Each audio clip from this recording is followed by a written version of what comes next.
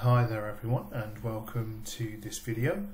What we're going to cover in this video is basically the quote to cash process on the sales ledger in Business Central. Okay, so we're going to go right from the start, which is usually the sales quote in BC, through to a sales order, through to a sales invoice, and then we'll go ahead and pay that sales invoice. Okay, so I guess this is just to give an understanding of how the quote to cash process works on the sales ledger in Business Central, and we may do sort of other videos which go a little bit more in depth in each of these individual processes, but this video is I guess to cover the process end to end on our sales ledger. Okay, so what I'm going to do to begin with here is I'm going to come into my sales quotes, and just bear in mind as a business process you may not do sales quotes, or you may do sales quotes and you may not do them on Business Central, right? So it depends on how you sort of operate. But just for this video, I'm going to go ahead and create a sales quote in BC manually. So I'm going to go ahead and say new, and this will give me my new sales quote.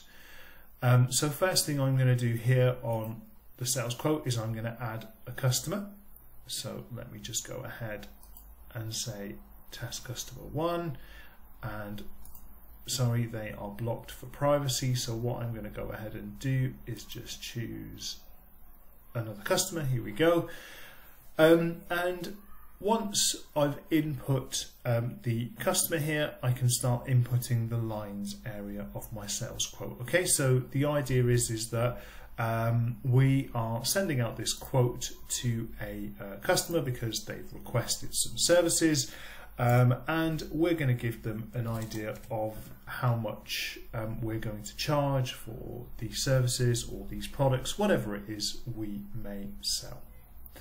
Now, to keep things simple here, I've not used a sort of an item or a resource, fixed asset or anything else as the line type. I've just used a general ledger code, and it's just wiped out my line there, sorry. So I'm going to put in 10110. I'm going to input a quantity of 1 and a unit price of 1,000. Okay, so really simply, this is my finished sales quote. Okay, so we input a customer name, we've input a GL account, a quantity and a unit price. I can do things like start over typing the description. I can also start doing things like changing the dimensions that we have here as well. Okay, so I guess for the purpose of this video is to show the end-to-end process, so we won't do that, but once we're done with the sales quote, what we can do is go ahead and say make order. Okay, so let's say we've sent off the sales quote to the customer, so you can send by email or you can print or attach as PDF. We'll say that we sent this off to the School of Fine Art, and they approved the quote. They said let's go ahead with the sale that we're making to them for 1,000 euros here. Okay, and what I'm going to do now then is just go ahead and say make order. Okay, and what this will do is it will say do you want to convert the quote into an order, and I'm going to say yes. And here I've got another message saying the quote has been converted to order 101011. Do you want to open the new order? And I'm going to say yes on that. Okay, and what this does is it basically takes me to the newly created sales order, which is basically just a copy of the sales quote. Okay, so as you'd expect, the GL account, the description, the quantity, the unit price, any dimensions and so on as they were on the sales quote will be copied across to the sales order, right? So that's the sales quote that the customer accepted, so that's why it's copied everything across. And we do have the quote number field here on the sales order, just so we can tell which quote number this sales order originated from. Okay, so we've got sort of that audit trail, and if you have the archiving of sales quotes activated, you would have an archived version of that sales quote in the background there as well. Okay, so on a sales order, I guess there isn't really much more that we would do here, but it would depend on our business process. Okay, so you can come in here and you can start doing things like, let me just find the shortcuts here. You can start doing things like creating warehouse shipments, you can create purchase orders, you can do a few things off the back of this sales order.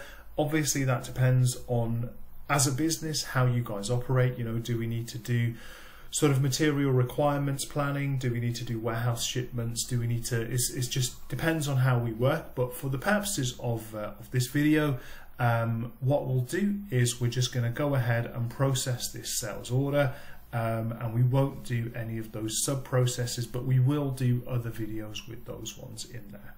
Okay, so let's just say this sales order is good to go.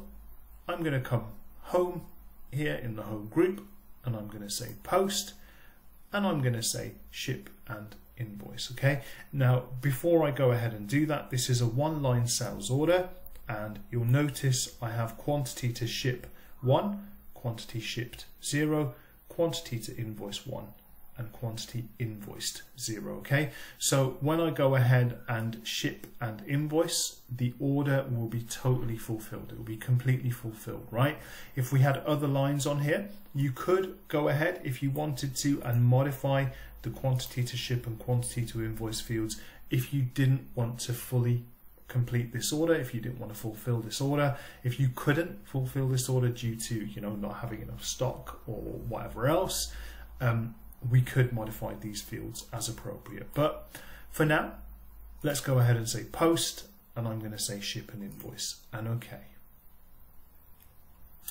So what we get here now is another message says the order is posted as number 103243 and moved to the posted sales invoices window.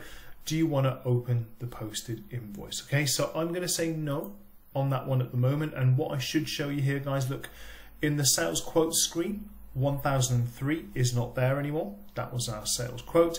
And if I come into my sales orders, and we can see on the bottom here, the last order, which was for our School of Fine Art order, that is not there anymore. So what I'm trying to get across here is that once the document is fully processed in Business Central, guys, the document is deleted. So you can change BC to work in different ways there if you want to, but out of the box they are removed. And I guess I should say you can invoice orders in different ways, which sometimes means that the order remains on the sales order screen even after you invoice, but just be wary, guys, of that, and obviously make sure you test before deploying any sort of process changes in your environment.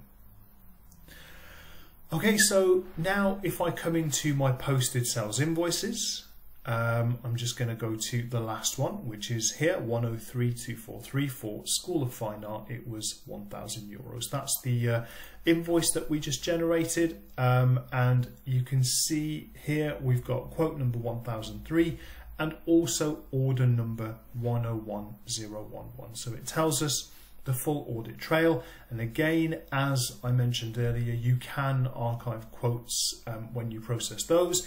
You can also archive orders when you process those as well. So it just depends, you know, how far you want to go with the archiving.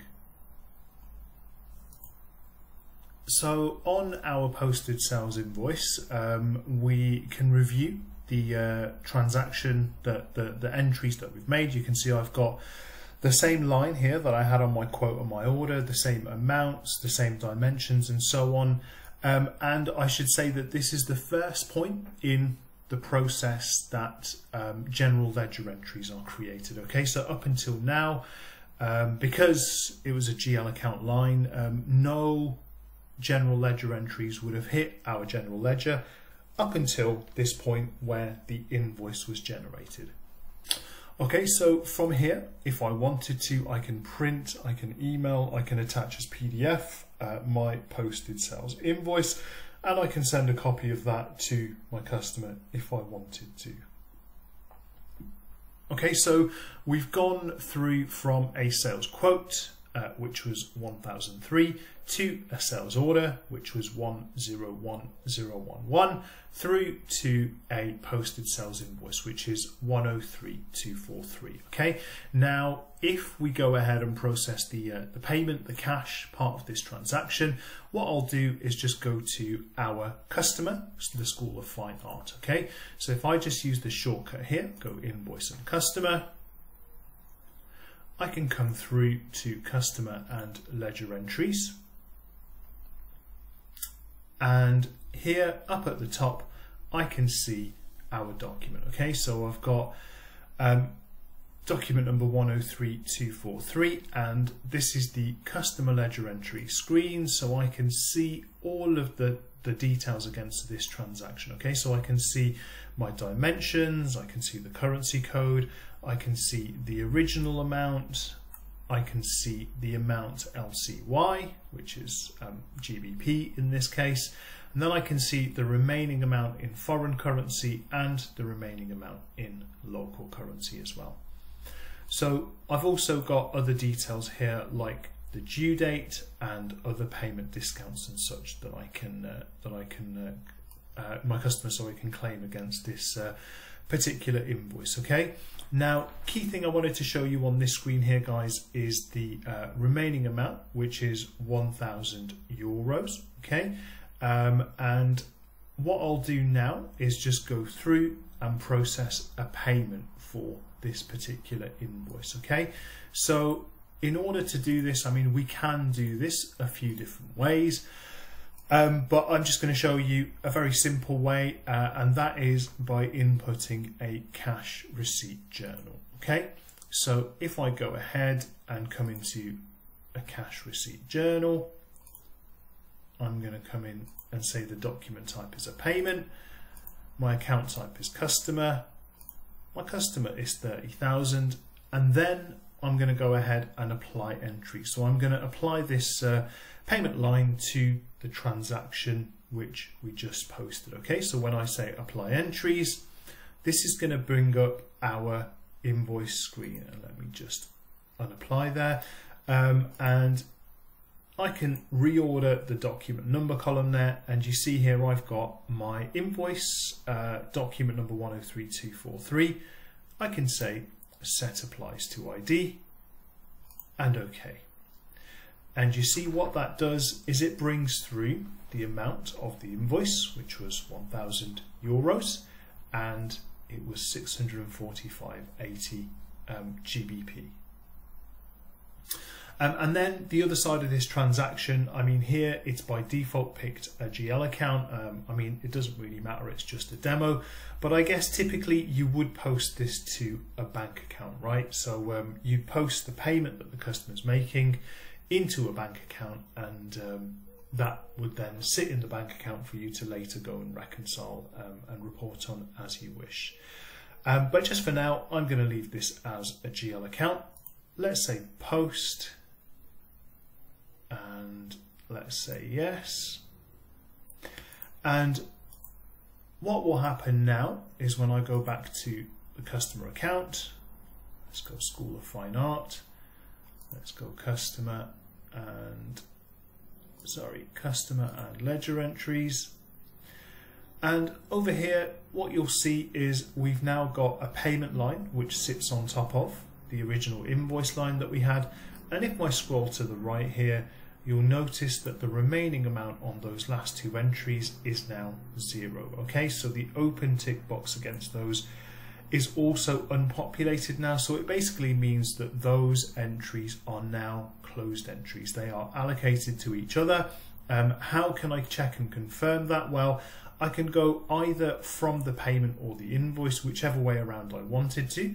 Click the assist edit or the three dots, and I can go in and say applied entries, and here it should show me that it's payment GO2001 is applied to invoice 103243. Okay, and I guess we can do it in another video here, but I can go ahead and unapply and reapply transactions as well. Okay guys, so just to recap, what we did there was we started with a sales quote, we processed that and turned it into a sales order.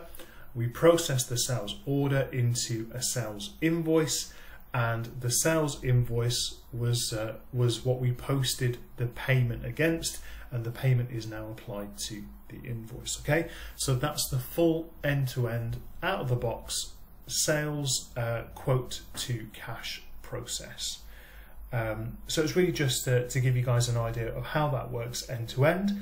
I hope you found that useful. Thanks for watching guys, and I'll see you on the next one.